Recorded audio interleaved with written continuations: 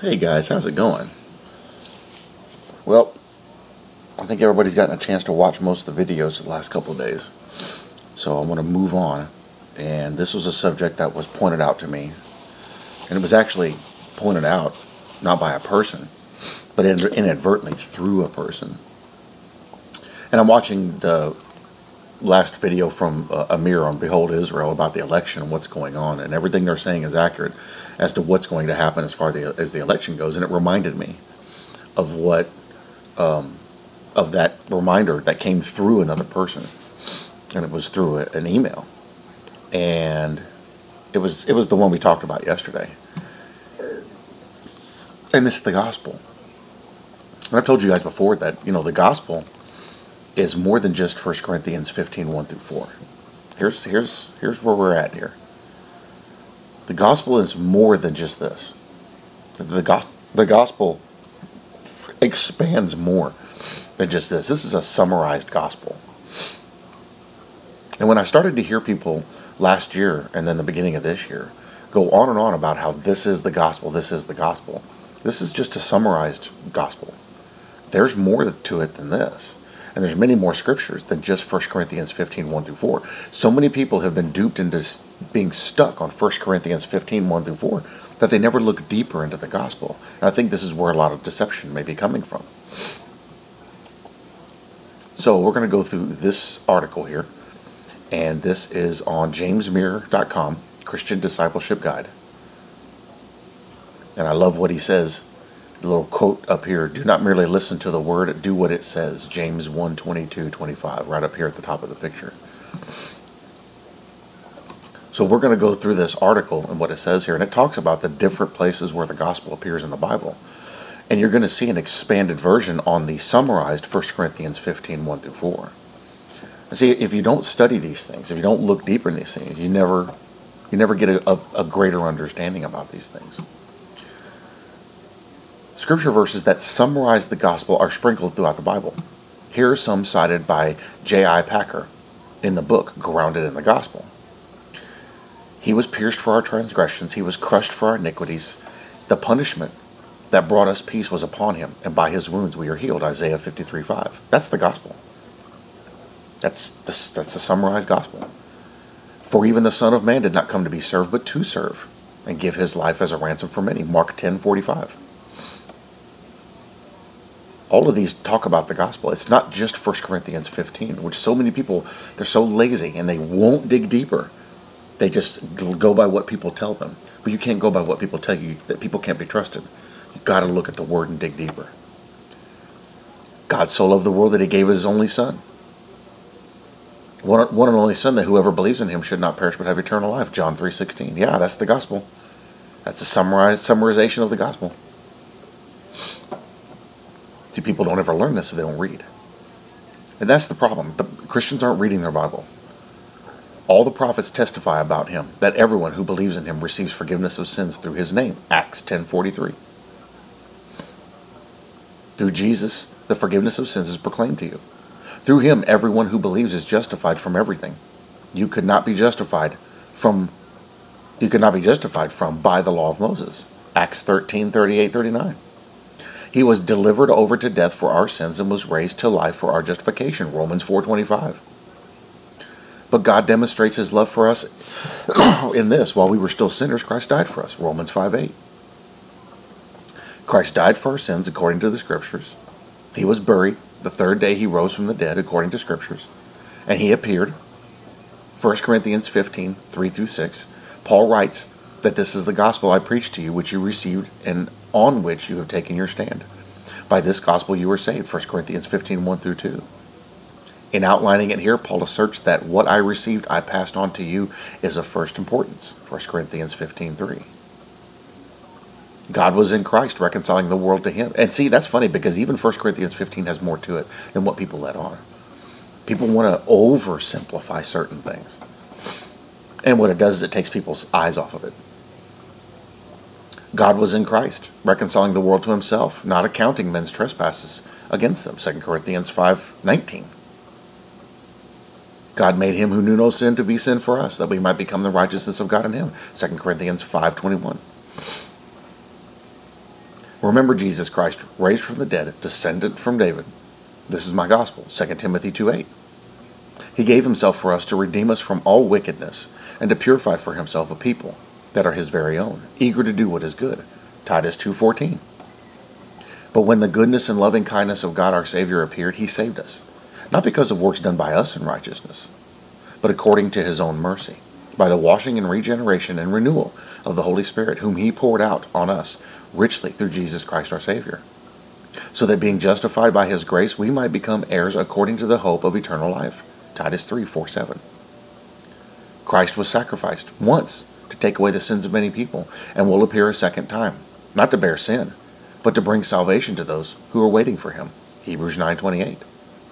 He himself bore our sins in his body on the tree, so that we might die to sins and live for righteousness. By his wounds you have been healed, Peter 2:24. Christ died for sins once for all, the righteous for the unrighteous, to bring you to God, 1 Peter 3:18. This is love. Not that we loved God, but that he loved us and sent his Son as an atoning sacrifice for our sins, 1 John 4:10. So you can see quite clearly there's a whole lot more to the gospel than just 1 Corinthians 15.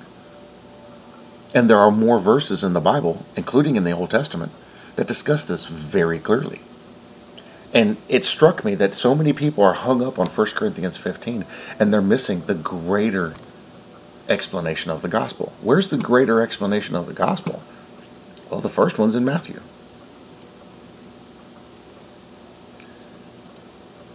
Let's see, 23, 24, where is it at?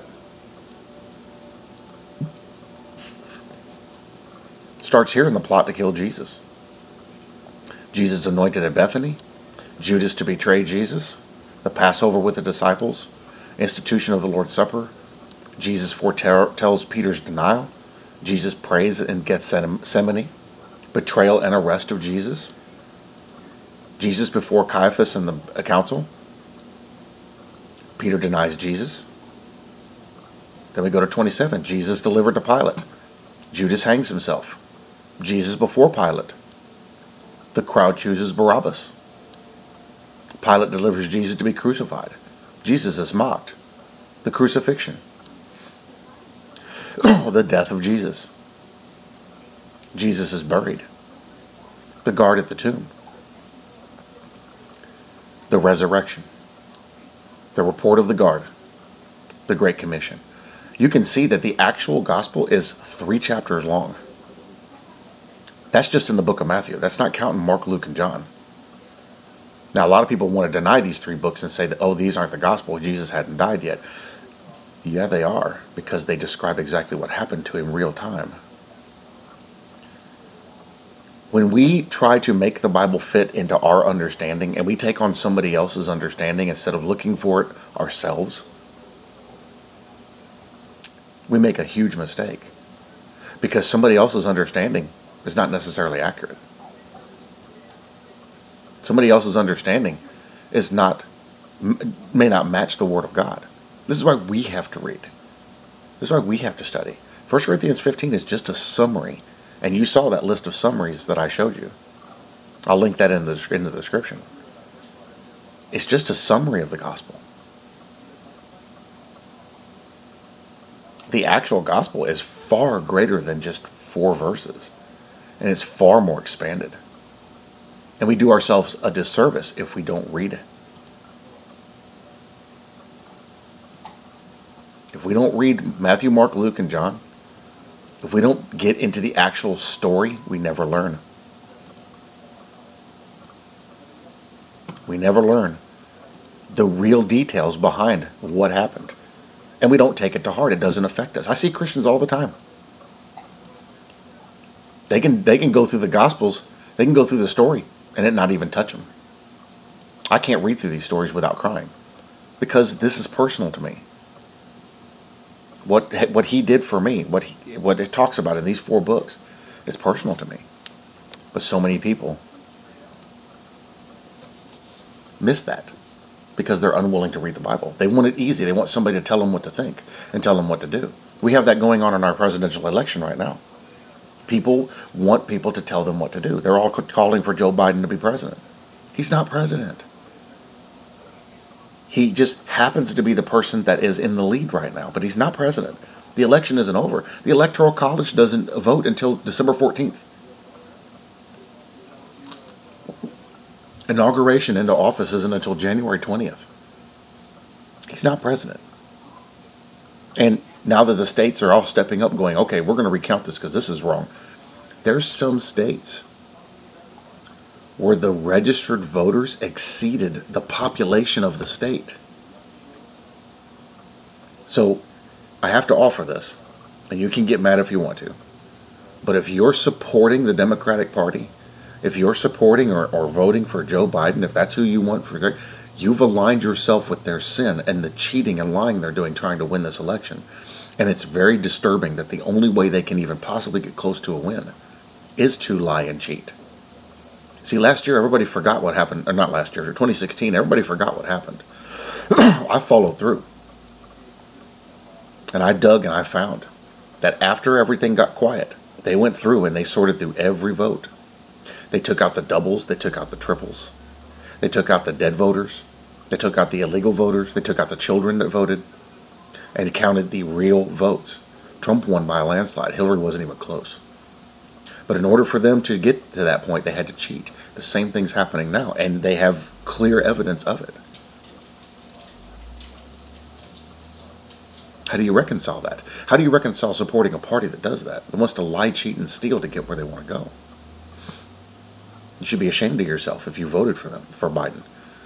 You should be ashamed of yourself if you're supporting a party that resorts to that type of lying and deception to try to win.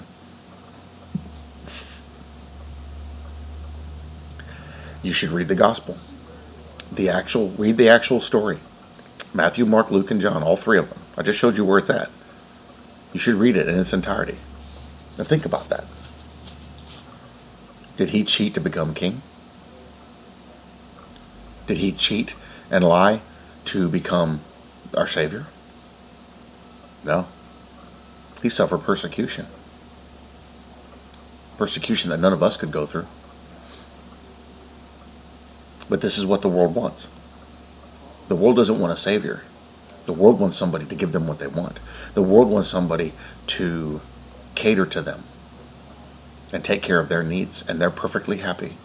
Oh, I know you need to cut my leg off, but as long as you give me free health care, I don't care.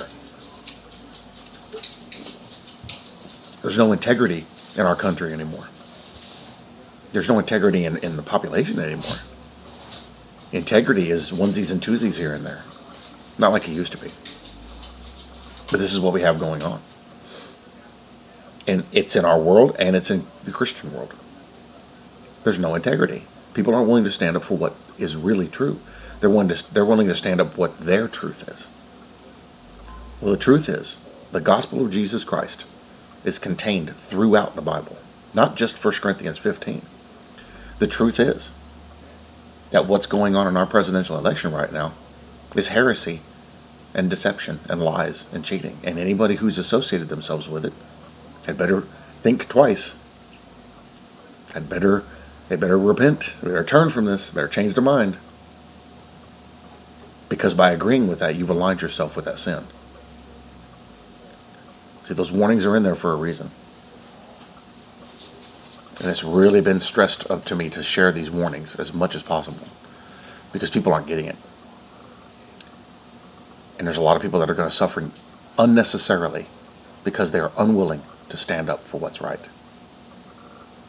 Listen, the suffering that I'm going through and that I'm going to go through for standing up for the truth is nothing compared to the suffering that's coming for those who don't. How do I know? It's in the Bible. But in order for you to see it, you got to read it. Don't be lazy. Stand up for what's right. If you can't, what good are you to him? He stood up for you on this cross and died for you on this cross. Why can't you stand up for him here? Why can't you stand up for what's right and have integrity for him here? That's what he's looking for. Christians who are going to stand up for him. There aren't many. It's kind of disturbing how quickly people abandoned him. Not like Peter denied him. How quickly people completely turn their back on Christ and walk the other direction. Yet still want to have the title of Christian. It's terrible.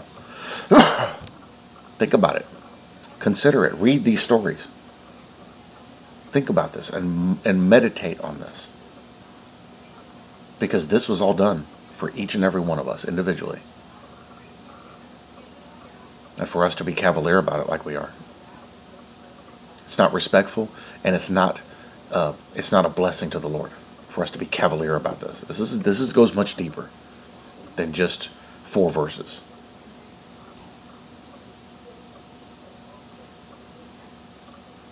As a church, we are failing our Lord and Savior.